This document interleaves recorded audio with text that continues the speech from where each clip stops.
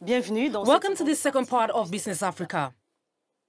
With more than 10,000 tons of wool produced each year, Kenya, which already relies on the massive export of its avocados, wants to make the sector a source of employment and an economic pillar. More and more farmers are engaging in sheep farming to boost local production.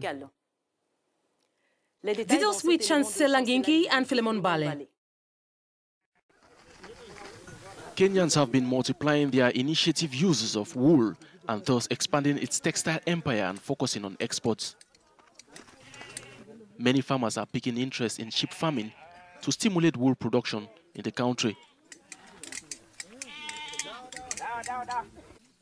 Every year, farmers from the Murini Farmers Cooperative meet in West Pokot in northern Kenya to have their sheepskin trimmed for marketing.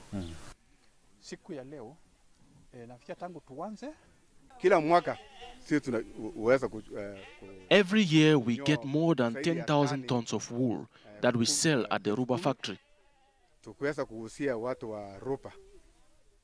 This is the business we are able to manage and which has helped us in many years. This has allowed us to start other businesses, pay our children's school fees and meet daily needs.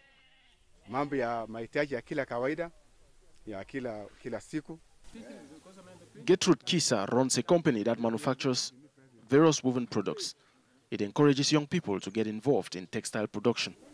Our market is currently in UK and in Europe, and also in some parts of Kenya.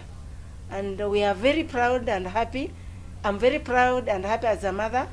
I'm appealing to youths to come up and come and train and get self-employed. Although wool is high in demand worldwide, it takes generations to refine merino breeds to produce a soft, durable and natural fiber that is widely used in clothing. That's the end of this edition of Business Africa. Thank you for following us. Send your questions, comments and suggestions on Twitter at Nkenga1 and Facebook Amelnga.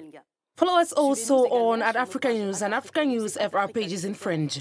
Continue watching our programs on Africanews and Africanews.com. Goodbye.